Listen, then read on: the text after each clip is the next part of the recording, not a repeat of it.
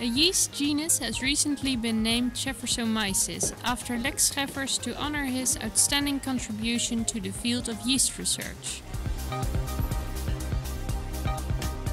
It is not just one organism, it is a new genus of yeasts consisting so far of 3 different species. The most important so far, that is the type species, is Pichia stipitis, which now is called Scheffersomyces stipitis. This is important in the context of xylose fermentation, since xylose is an important waste product, you could say, from production of cellulose and paper. It is a way of making use of this sugar for alcohol production instead of having it in sewage. In 1942, Lex Scheffers started his studies in chemical engineering in Delft.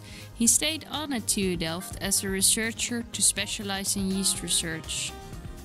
During his scientific career, he wrote many publications.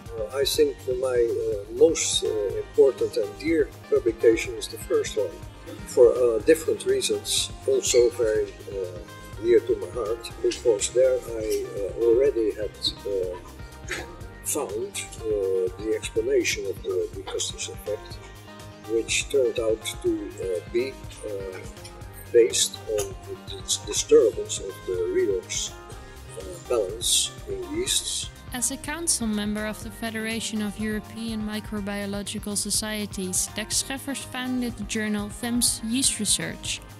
This journal has become one of the leading journals in the field.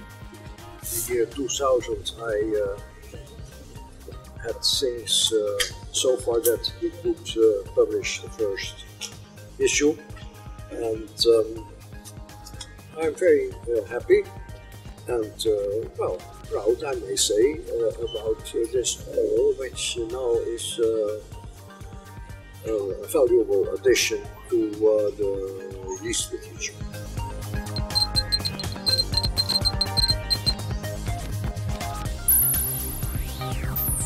Yeast is flourishing here in magnificent style.